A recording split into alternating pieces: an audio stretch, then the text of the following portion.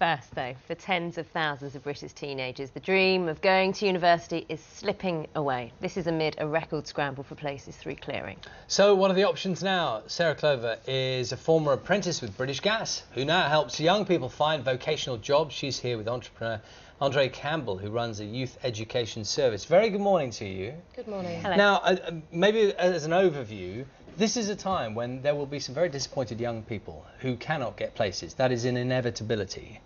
What is your sort of overriding message if you are one of those people?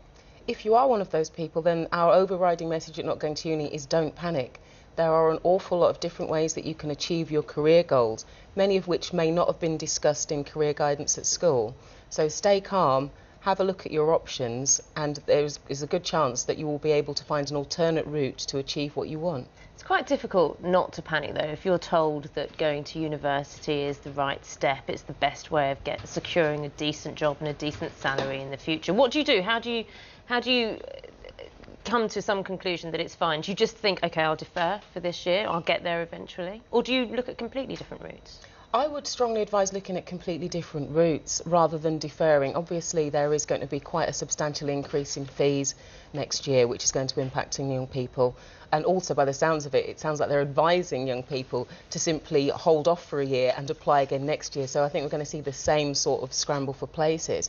With options such in vocational training, such as apprenticeships, you get paid while you're learning, you're taken on as an employee, you're working towards a nationally recognised qualification, and over 90% of apprentices are in training or employment upon completion, and obviously they haven't incurred any debt. Also, employers are rapidly becoming aware that the sort of hands-on practical skills that you get via the vocational route actually put you ahead of somebody who's done it purely academically. So apprenticeships are no longer seen as a sort of the poor cousin or the second choice. It's acknowledged that, you know, you've proven that you've done the academic side, but you've also had to prove that you're aware of how to demonstrate it practically too. So, Andre, give us, a brief. Did you go to university? What's the brief version of your story? Okay, so in a nutshell, I went through clearing. I was in a situation about 4 years ago. I dropped into university. Nobody in my family went, and I just said I'd give it a go, and I went in with an attitude that was to try my best and do everything I could. So you did go to university? Yeah. And you've come out at the end of it, and now are you encouraging people that they should go, or are you trying to advise them of different options? Okay, so through university I found entrepreneurship.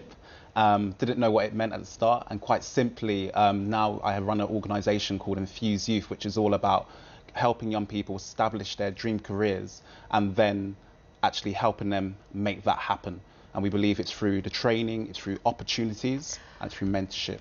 Both of you have mentioned training opportunities, apprenticeships, mentorship, but it's not easily available. We hear of apprenticeships that are oversubscribed. It's difficult to find mentors, it's difficult to find funding. How can people who say, OK, I accept that university is not for me, how can they be encouraged to go along with those routes?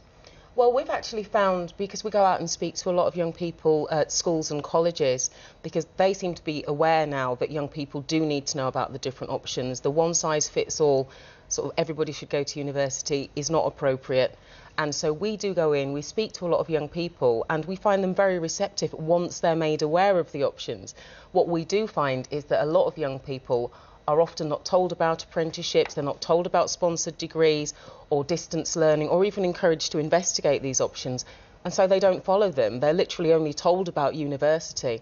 That's where sort of our website and other services like it do come into play. And can I ask, Andre, just one other thing? I mean, we're constantly told that those who are less well off are not being put off going to university because of the hike in fees. When you're talking to young people, how much is this issue of the debt you will carry with you, however you play with it and however it gets paid back, how much does that lump sum affect whether or not some people are going to go for university? Okay, so in some of the schools that we work in London, when you mention £9,000 or £40,000 to a young person, it's something that they just can't conceptualise at the moment. It's, you know, at the moment, given the economic climate, there's a lot of young people whose parents are out of work. So £9,000 to invest in education, which is important, but it's, in the future, is something that they're struggling to get. Yeah, quite simply. We're going to be talking more later on throughout the morning this morning about other options for those who haven't got places for the moment. Thank you Sarah, both very Andre, much. Thank you. Thank you. Now, anyone who still needs information about clearing can call the National Student Helpline. The number's on the screen: 0808 100 8000. 0808 100 8000. Yes, in just an hour's time we'll be speaking to the Chief Executive of UCAS, that's Mary Kernock-Cook, for the latest clearing figures, those due in this morning. So we should be able to update you on that and give you some more advice. That's coming up later. Time now, though, is 17 minutes past 7.